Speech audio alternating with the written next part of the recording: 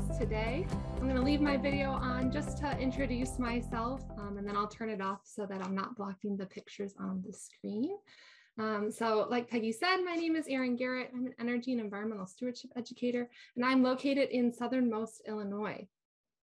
Today, we're going to be talking about actions that we can take in our home gardens to plan for pollinators. We usually spend most of our efforts thinking about pollinators in spring and summer, but we need to not forget about them come fall because there's a lot of important steps that we can take and actions that we can skip to benefit our pollinator species. So I'm going to turn my video off and we'll go ahead and move right along. Just to give you a brief outline of what we'll cover today, we're going to talk about a different perspective on garden cleanup for you to consider this year, and then talk about some actions that you can take and some actions to consider skipping this fall, and how we can better prepare now for next fall to support pollinators by adding fall blooming plants.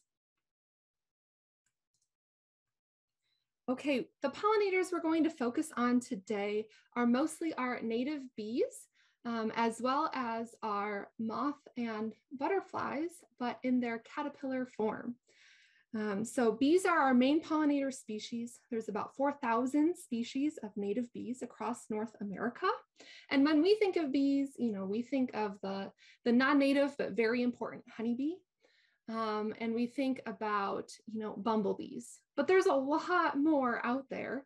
And about 90% of them are solitary. So they might not be ones that we think about a lot and that we think about supporting their habitat. And then when we move to caterpillars, we know butterflies and moths are pollinators, but you could argue that they play an even more important role in their larval form as caterpillars. So that's what we're going to focus on today, is that life stage for them. We have about 11,000 moth species across North America, give or take 1,000 or two, and about 750 species of butterflies. So just under 12,000 species of caterpillars that you could find. And we are going to focus on their importance as a food source in the food web today. But let's start by thinking about the role of gardens for us as humans. Okay, this list is of course not comprehensive, but it includes some of the common reasons that we create and maintain gardens in our home landscapes. First and foremost, they're beautiful. They add an aesthetic beauty and interest to our yards that makes us feel like we have a sense of place in our home. For many of us, gardens serve as an outlet for our creativity, because we're able to experiment with color, texture, and design in a way that's both ever evolving and something we can continue to learn from as we do it. And gardening is a hobby for many of us. And I know a lot more of us as we've moved through the last 2 years.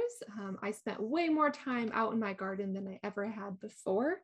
And many of us also plant a vegetable garden or an herb garden to provide food for maybe ourselves and our family, or possibly for a food pantry as well. But the gardens that we build and maintain, they don't just exist outside the realm of nature, but whether I want them to or not, they're part of that larger scheme of nature that surrounds us. So they're performing an ecological role in our environment. What does this mean? This means that they're serving as habitat for insects, birds, and wildlife. Besides just providing shelter, they can provide food and water sources for those insects, birds, and wildlife. And then depending on what specific plants you have in your garden, some of them can aid in filtration of water and work to improve your soil over time. So these other roles and functions come with having a garden, but the plants that we choose to put in those gardens and how we care for them can greatly affect how large of an ecological role that they're playing. So our focus today is on supporting pollinators, those native bees, native butterflies, and moths. So to support native insects, we need to plant native plants. Okay, why is this? Most of the plant-eating insects only eat plants with which they co-evolved. So if we have a native insect and it evolved over thousands of years eating a specific native plant, if that plant isn't there, then we won't find that insect. Okay, so the key piece to having all of these wonderful insects is to have those native plants for them. And why are we focusing about insects? They're very important because they convert plants into a food source, specifically caterpillars, that's much more easily digested by many animals. Okay, so besides choosing the right plants, and we'll talk a lot more about that later on, how we care for and clean up those plants is important in impacting their ecological role as well. So we know at this time of year, garden cleanup can improve the aesthetics of our landscape, help prepare the garden for next year's growth. Maybe we have some diseased plant material that we want to clean up and get rid of, okay? But we need to think about the implications of that choice, okay? Because some of these actions have the potential to negatively impact our native insects, birds, and wildlife by removing either shelter and or food sources as well. So here's some pictures from my yard last year, mid-October. Things are not quite this far in progression this year, but at that time, my sugar maple had nearly dropped all of its leaves. I had lots of fallen pine needles. All of my plant material was spent and not really looking that great anymore. So if your landscape looks really similar, you might be like me and have that itch to want to clean it up and make it look a little bit better. But let's talk about some actions we should consider skipping. And before we move any further, I just want to mention that all of this is food for thought. There's a lot of these actions that you may do, or some that you say, well, I can't do that in my home landscape. And that's okay. I don't do all of these actions 100%. Just wanted to share a little bit about the implications of these actions, just so you're aware of what happens when we do, clean, mulch, and remove leaves, for example, okay? So when it comes to cleaning up, we want to cut back dead stems of our perennial flowers and grasses. This year, we want to maybe not cut those stems back, okay? If we're thinking about laying a fresh layer of mulch over bare soil surfaces, we want to maybe not put mulch down this fall. Okay, and I know we all have trees dropping their leaves right now as well. What do we do with those leaves? Well, maybe we want to not bag and remove them from our landscape. Okay, so why are all of these things we want to skip, and what do we do instead? We're going to go through each of them a little bit more closely. So why we want to maybe not clean up all of those dead stems is because about 30% of our native bees nest in cavities, and those cavities can be found in plant stems and also wood, okay? So if we focus on dead stems first, certain species of our native bees use plant stems to nest in and lay their eggs, okay? What makes a good stem for these bees? Stems that are hollow or mostly hollow. So certain stems have something called a pith inside. You can see that in the bottom left picture, that white material. It's fibrous material that some bees are able to excavate out and remove, okay? So those bees would be carpenter bees and mason bees, okay? Other stems can be completely hollow on the inside, like in the photo on the right, okay? That stem was snapped in half, and that's what the inside of the stem looks like. Examples of plants that have hollow stems, most of our native perennial plants have hollow stems. An example is goldenrod. Other plants are blackberries, native hydrangeas. Okay, they have more of a woody stem, elderberry and box elder. So those are just a few examples of plants that have hollow stems that can be utilized by bees. Okay, so instead of cutting down those stems, right, if we cut down the stems, we're removing that potential nesting site. What do we do instead? Well, there's a series of steps that we can take that begins fall into this winter and will span the course of a year. Okay, so this fall into this winter, we're going to leave those stems on our plants. Okay, so say that you have, I'm trying to think of an example off the top of my head. Say that you had a swamp milkweed plant in your yard. Okay, instead of cutting down that stem at the end of the season, we're going to leave it, and we're going to leave it through the winter. Okay, in the next spring, late in the spring, you're going to cut back those stems, but not down to the ground. We're going to cut them between 8 and 24 inches. So the minimum height we want to leave is 8 inches. Okay. And what we're doing at that point is we're opening up that nesting habitat. Okay. So these native bees are going to lay their eggs in the late spring, but we have to think about that now because we have to leave those stems in place now. Okay. So in late spring, what I heard recently is when you plant your tomatoes. So we're looking, depending on where you are in the state, mid to late May, right? That's when you'd want to cut back those stems and leave that stubble. Okay. The bees are going to find the stems, lay their eggs inside, and the larvae will start to develop. In the summertime, those bee eggs and larvae are going to continue to develop, and hopefully the new plant growth is going to cover up last year's growth. Now, of course, that's not going to be a perfect fix. You'll probably be able to see some of those old stems, some of that stubble in place. But for the most part, you know, we hope that new leafy green material will cover up and hide last year's growth. And then in the fall, those bees are going to overwinter. So we'll leave those stems through the following fall and winter. Okay, and in the next spring, those new bees will emerge. Okay, and hopefully by that point, that stubble will not really be intact anymore, right? It's made it through an entire additional year and it should start to decompose and break down on its own. If it doesn't, then you could remove those stems and that plant material, okay?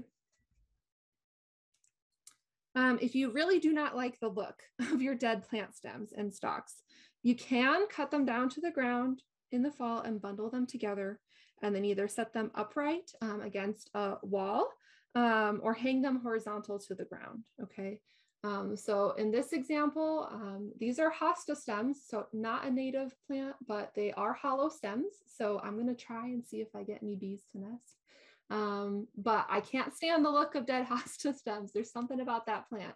That one I just can't take. So I tried the bundle method and we'll see how effective it is. Of course, because those stems are not staying in the same place, it's not ideal habitat for those bees, but we'll see what happens. Okay, moving on from our perennial plant stems, bees also nest in wood, okay?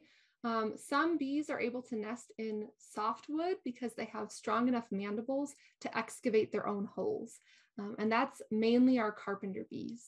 So some examples of soft-wooded species are elderberry, pine, cedar, and cypress. Okay, so more are carnivorous tree species, but elderberry as well. So how can you promote this type of habitat? Well, in a discrete location, because we don't necessarily want to see a big stick pile, you can gather branches from those trees that have fallen into your lawn and make a small pile. If you have some downed logs that you can add tastefully into your garden, perhaps, or again, keep them, behind the garage in an area that people don't see. And then if you have a snag on your property and it's not a safety hazard, consider keeping that as well. Okay, so a snag is a tree that has died and we keep that trunk in place because it's wonderful habitat, not just for bees, but for many, many creatures. Okay, there are a whole host of other bees that use pre-existing holes or cavities that are often in wood, but not restricted to wood. So these bees listed on the screen are not able to create holes or cavities themselves, but they will readily use those that they are able to find. So you may find bees nesting in small open spaces like a spigot that you have. If you have any porous rocks, they can nest in those. And then pre-existing holes in wood, like holes from sapsuckers or beetle larvae. So the top right is a picture of my sugar maple tree in my front yard. It is happily visited and utilized by birds in the area, but also remains a great place for bees to nest in. Okay, how can you leave cavities for the bees? Kind of the same as we talked about before. If you have downed logs, you can keep those. If it's not a safety hazard, you can keep a snag on your property. And then I'm sure many of you have heard and seen how you can build your own mason bee home. And there's many different ways to do so. And there's a lot more research being done on what's a better way than others. If you want to make one out of a wood block or cardboard tubes, if you're using wood, make sure it's untreated wood.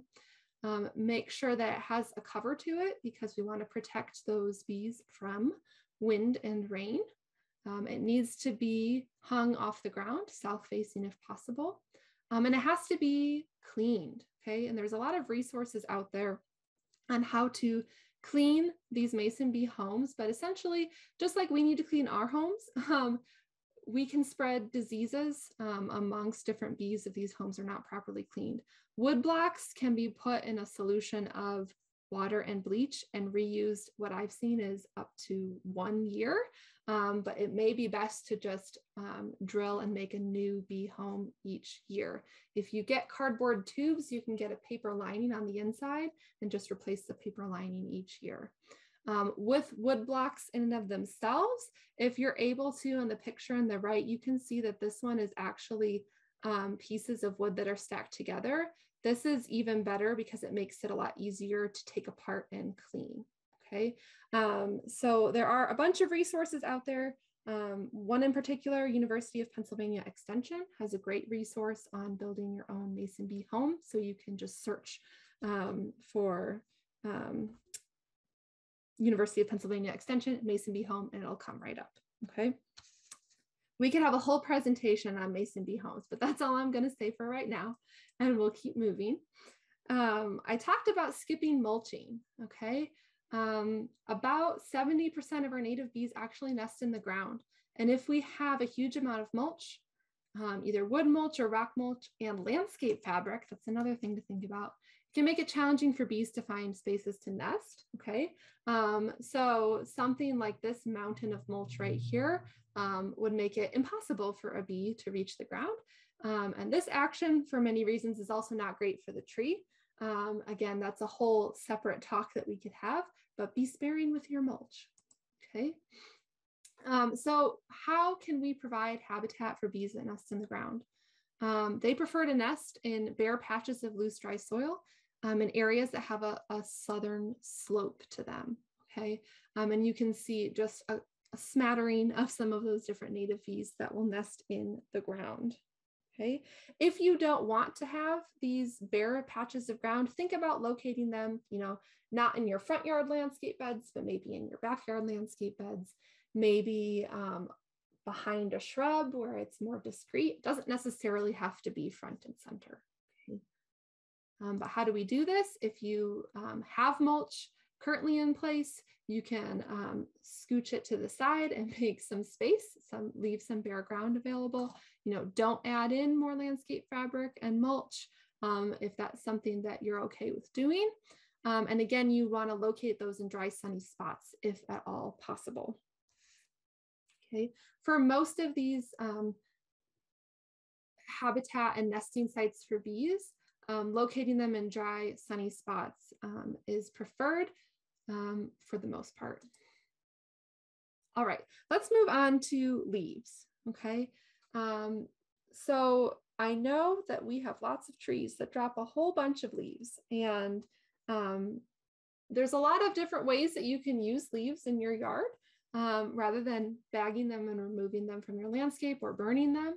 But I also recognize that some of us have a lot of trees and we're not able to use all of those leaves. So when it comes to leaf management, a lot of the times we have to do a combination of these different actions that we're going to talk about, okay? We can use those leaves as mulch to add organic matter into our garden beds. And the reason we don't necessarily want to remove them from our landscape is that many of our caterpillar species will drop from trees to pupate and use leaves as cover and protection. Okay, so if we remove or if we chop up and mulch that leaf litter, we're going to harm those pupa and then reduce their cover as well. Okay, so to some extent, if we're able to move and rake some of those leaves into our garden beds, we can relocate those pupa. Again, it depends on the scale of your garden. I typically do a combination of moving some of those leaves and then mulching to add organic matter into my lawn. Again, just depends on the scale and the size of your landscape. But just wanted to point out that that is an important source of habitat and cover and protection for those caterpillars. So even if we're providing food for them, if they don't have a safe space to complete their life cycle, then we're not fully helping those pollinator species, right?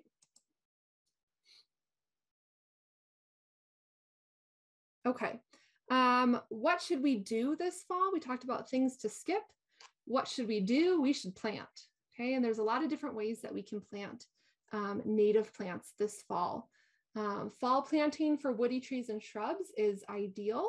So you hopefully are hearing at the garden centers, everyone is pushing woody plants right now. But it's also a great time to plant bare root native plants because we're transplanting these plants in their dormant period.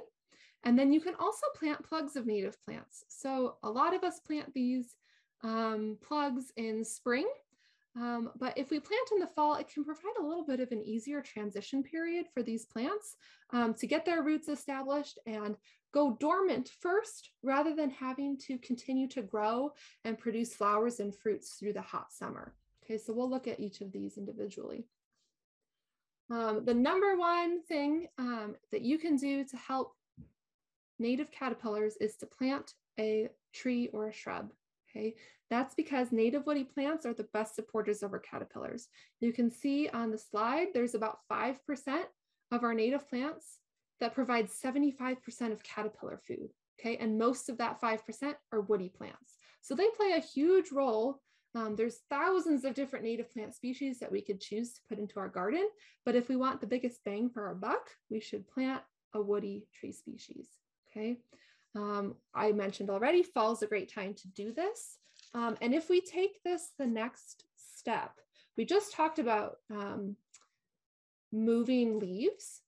If we want to kind of eliminate that step and naturally provide that habitat, we can think about planting herbaceous native plants below our trees so that those pupating moths have a safe space to develop. Okay, so if we think about this for a second, and I ask you, where do you think a caterpillar would rather pupate? On the left is a picture I took of the understory of a tree when I was out hiking. You can see a lush expanse of native plants.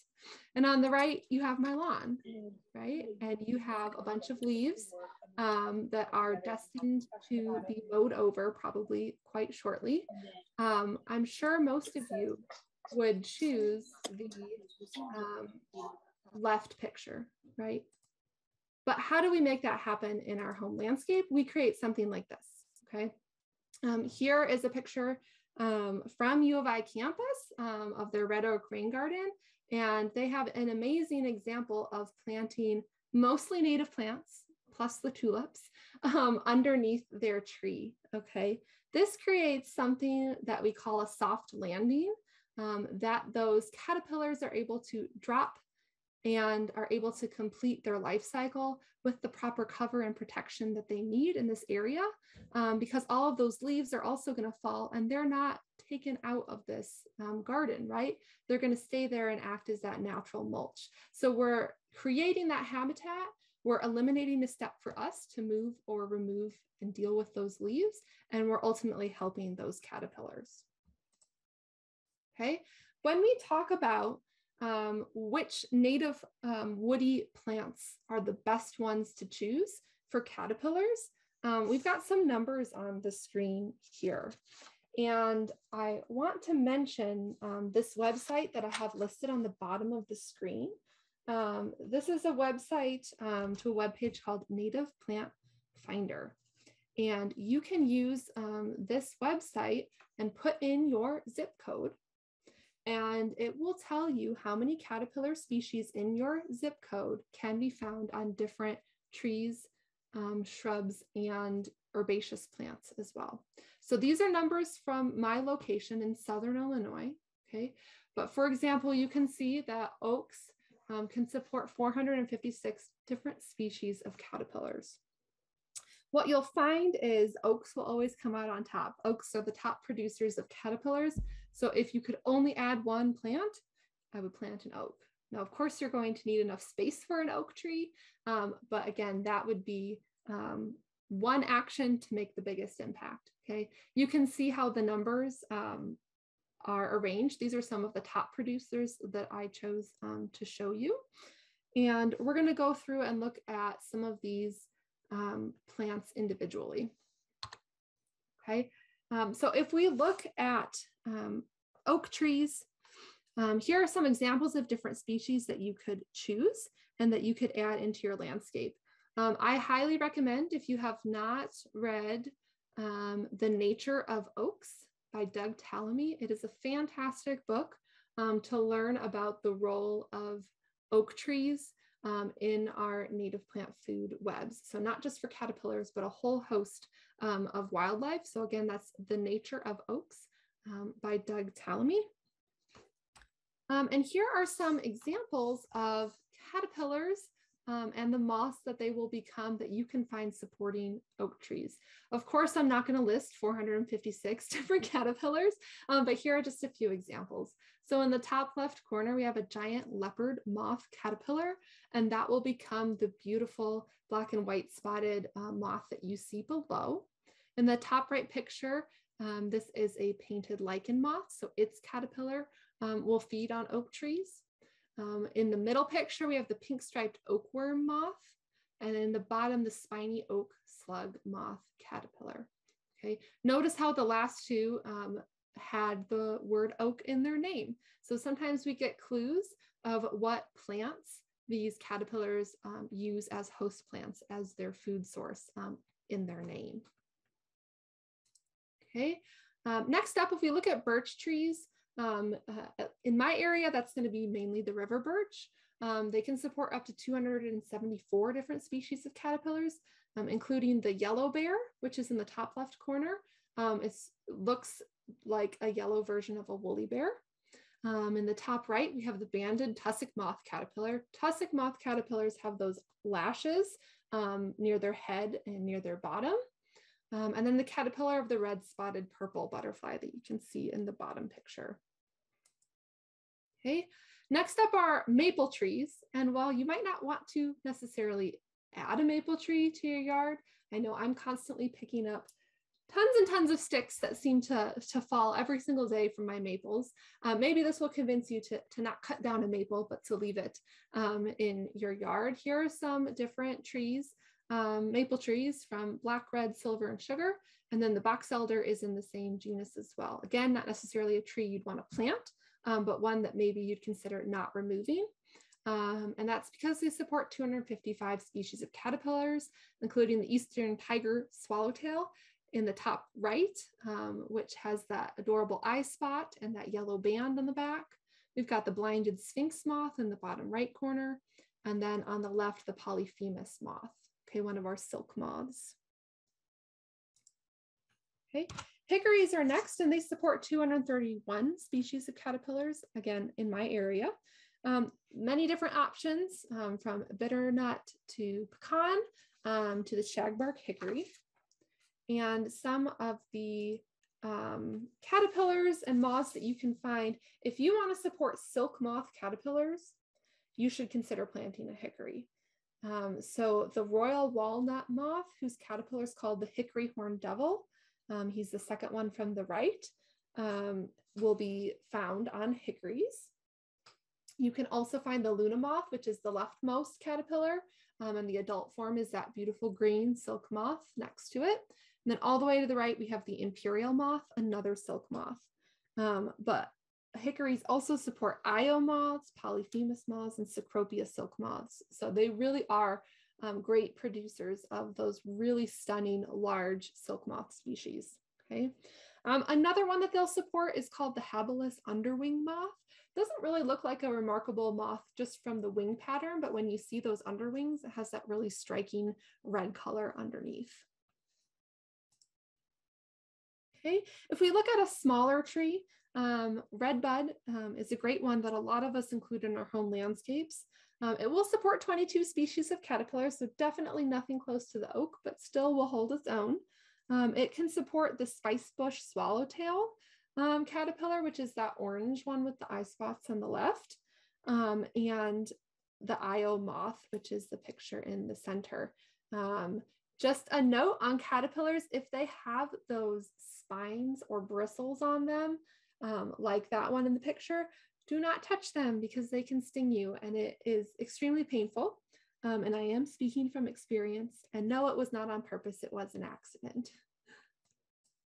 All right, if we look at a shrub as well, buttonbush supports 24 species of caterpillars. It's a great shrub to plant if you have a lower spot in your garden that because it tolerates wet feet, but you also don't need an overly wet landscape to make it happy. It will support caterpillars like the white marked tussock moth in the top right, and the salt marsh moth caterpillar in the bottom right. Okay, so if we talk about planting our shrubs, planting our woody plants, I'm just going to show you an example of what I did at my home landscape. I actually planted these in the spring, but you could also do it in the fall right now. So we decided to plant a native hedgerow shrub in our front yard. So we bought a bunch of New Jersey teas. You can see my husband augured out some holes. We planted each of those individually. We did mulch a little bit around them just to help with moisture retention and to combat some of the weeds. And then we did cage them because New Jersey tea likes to be eaten by rabbits. But you can see in the last two pictures, this is the growth that we achieved in 1 year. So we're pretty happy with that. This fall, I did put in some beauty berries. So again, great time to get those shrubs and get them in the ground. And then moving on from woody plants, I mentioned it's also a great time to plant bare root natives. So if you haven't heard of bare roots before, it's a method of transplanting the plants during their dormancy, which often happens in either spring or fall is what are great times to plant them. And what you get, oftentimes you have to order these from an online nursery, and what you get is the root stock, okay? And the roots are going to look different. I like planting bare roots because they are a 2 to 3 year old plant typically. And then you get to see what the root systems look like, which is pretty cool because we oftentimes don't get to see. So here are just some examples of some different natives that I planted. When you plant bare root, especially, it's very important that you label where you planted them because you won't have any above ground material for you to track where you planted them and remember where you put them in. So I like to just use some flagging, and then in this case, I just used a zip tie and put it in the ground because I had a bunch of them sitting around. But great time to plant bare root natives. But it's also not too late to plant plugs of native plants, okay?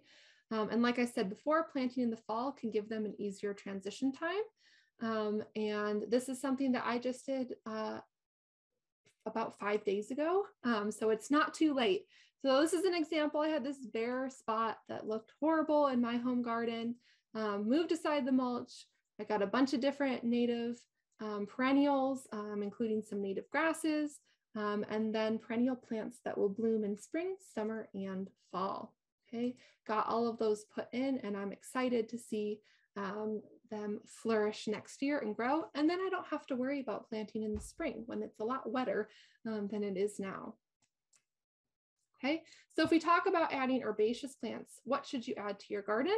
One thing that a lot of the times we don't think about is adding those plants that bloom in the fall. So like I just said, I picked plants that bloom spring, summer, and fall. We don't want to forget the fall so that we always have something blooming and there's always that nectar source throughout the year.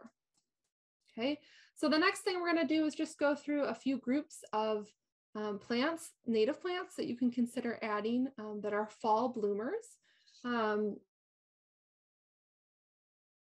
They can be aggressive and spread. And this is true of several of our native plants, but that's just kind of their natural growth form. And if you're able to edge your garden and pay close attention to them, hopefully you'll be able to keep them in check. And if you plant several different aggressive species together, then they'll be working to outcompete one another and hopefully keep one another in check, okay?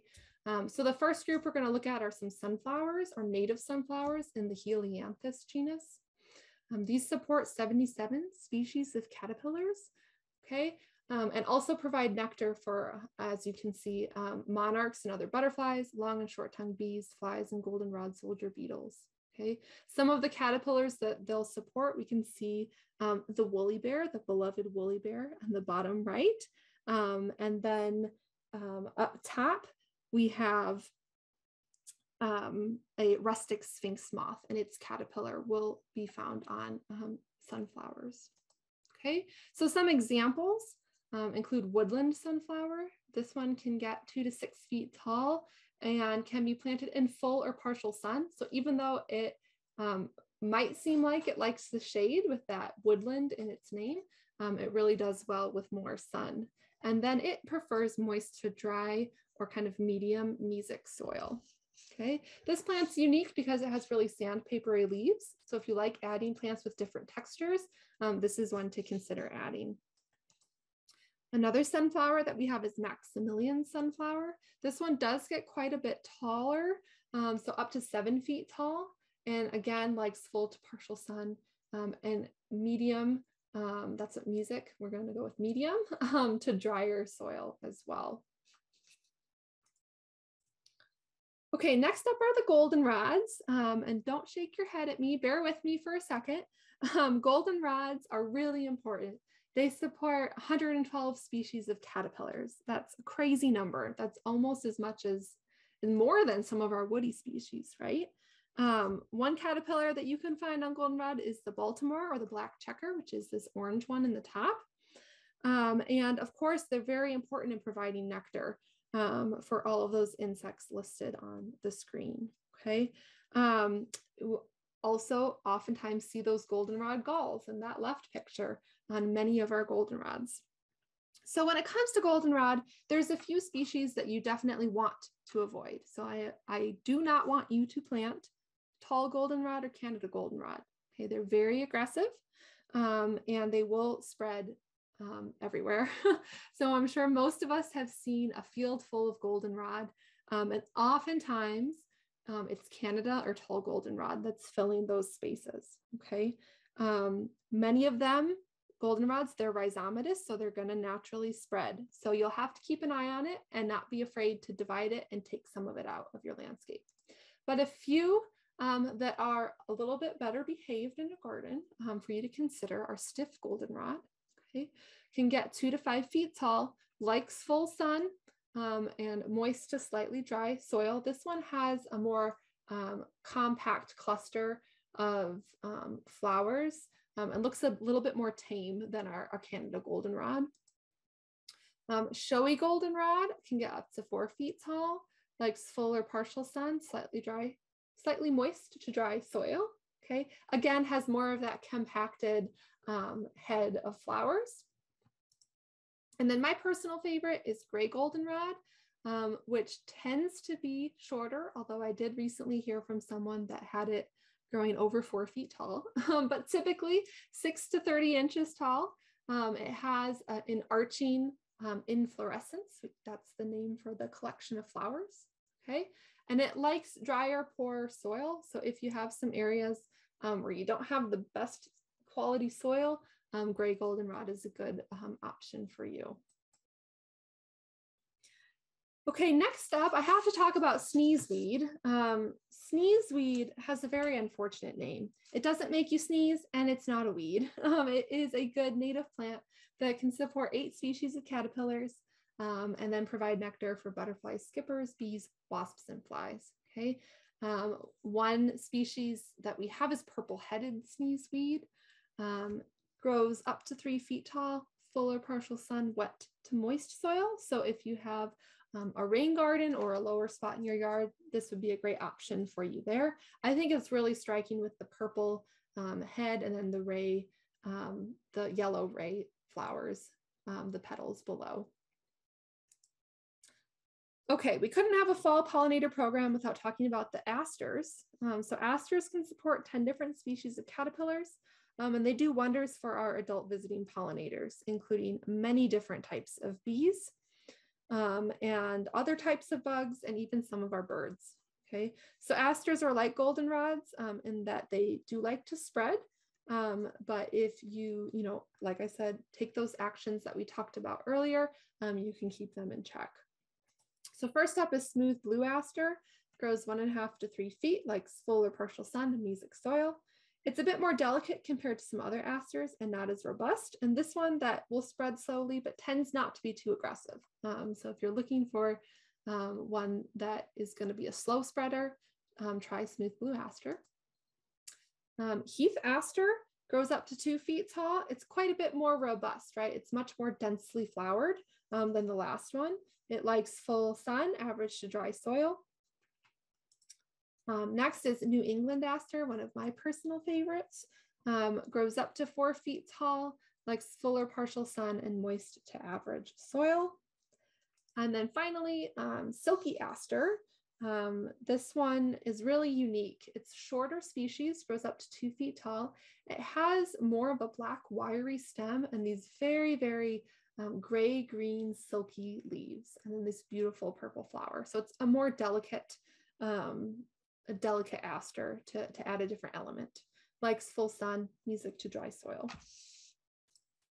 Okay, a new one for me this year was blue sage. Blue sage can support 9 species of caterpillars. And this one I actually grew from seed, and it grew and flowered in the first year and I had no problems with it. So this one was very easy to grow. It typically gets 2 to 5 feet tall and likes full sun and drier soil. And lastly, let's not forget our prairie grasses. Okay, so many of our grasses can be great fillers in our landscape beds and can be an underappreciated source of color and texture. And so depending on your landscape, there may be some options for you. And you may even be lucky enough to find a tree frog hanging out on your grasses.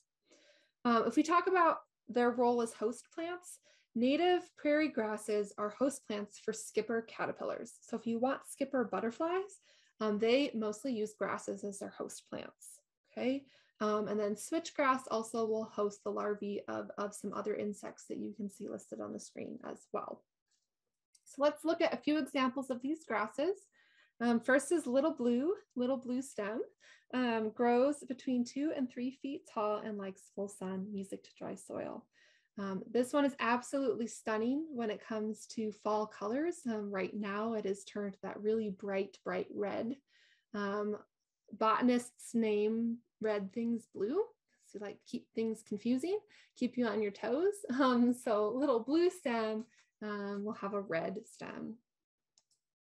Okay, if we want a larger bunch grass, and I will mention little blue stem is also a bunch grass, okay, so it grows in a nice clump.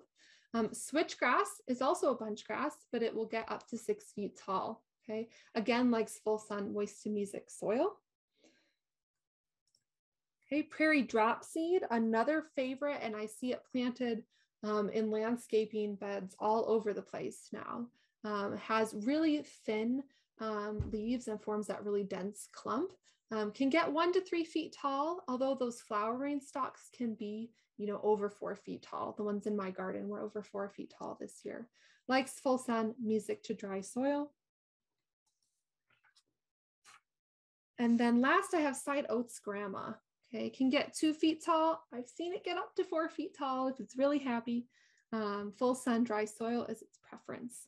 And I added all of these into my home landscape. Those were the grasses that I chose to add in this year. And they will keep that bunch format. Again, so it will look like a much more intentional grass planting rather than those, lawn, your lawn grasses that get in your garden beds that you're pulling out all the time. Okay, today's program was about fall, but some things to think about in winter. If you don't have time this fall to work on building those homes, for your bees, that's a great winter project if you need to get out and work in your garage.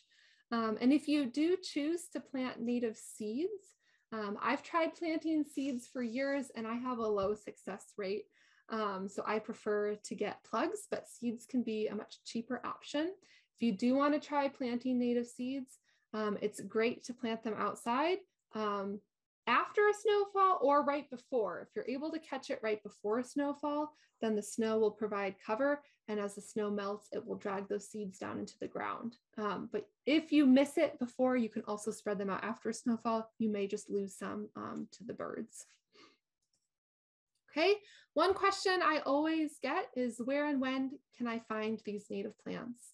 Okay, there are many local native plant nurseries throughout and outside of Illinois, and there are often many farmers markets and plant sales, especially in the fall. There's often tree and shrub plant sales. The Illinois Native Plant Society maintains a list of both native plant nurseries and plant sales on their website. So you can visit illinoisplants.org to look up and see what their current listings are. And then there are many online nurseries that you can explore as well. We're getting towards the end of this season. The timing of this webinar may have been just a week or two too late for you to get in those orders, but I encourage you to still look and see if you can get something sent to you for this fall, okay? I will also mention for next year, if you miss fall planting, it's just too late, but you are interested in planting in the spring. If you do decide to order from an online nursery, plan to make your order in January or early February. The plants will not ship to you until it's the right temperature for them to be planted in your area, okay? But if you wait until April and May, oftentimes the plants that you're looking for are sold out. So planning ahead and making that order in the wintertime is a great consideration for you to think about. Okay, so to review for today, there are some small actions you can take to help pollinators this fall. So think about leaving those stems of your perennial plants until springtime and then cutting them back, but only down to 8 inches.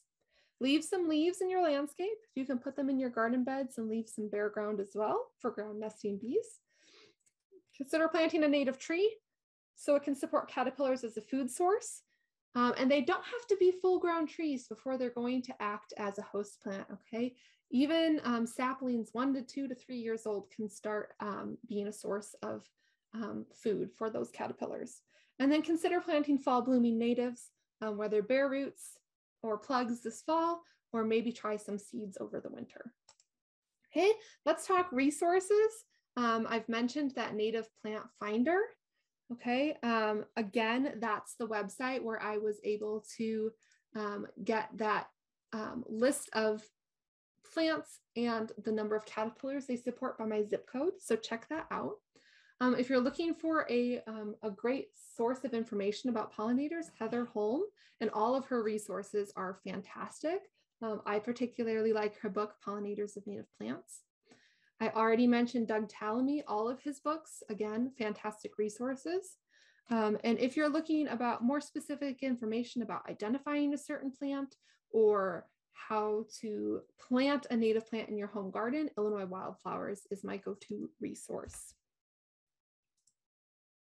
Okay, I also want to mention these newer native plant garden guides that are being developed through a partnership between Illinois Indiana Sea Grant and Illinois Extension. You can find them at the website listed on the screen, redoakraingarden.org/resources.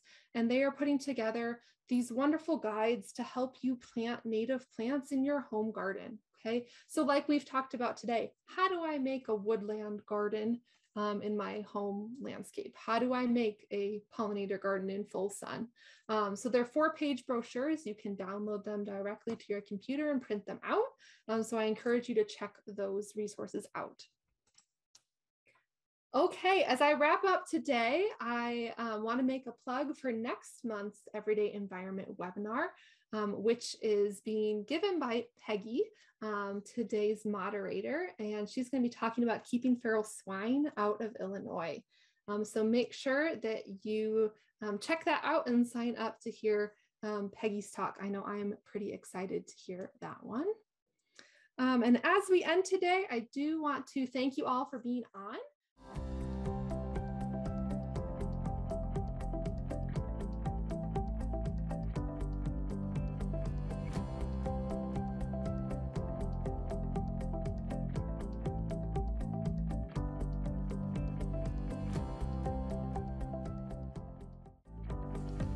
Thank you for tuning into CUI's TV. We hope you enjoyed the show. This video can be accessed anytime on youtube.com. In the YouTube search bar, type in UPTV6 and look for their microphone logo. We hope you will join us again next week for more local, engaging content designed specifically for Champaign County older adults. Take care and stay safe.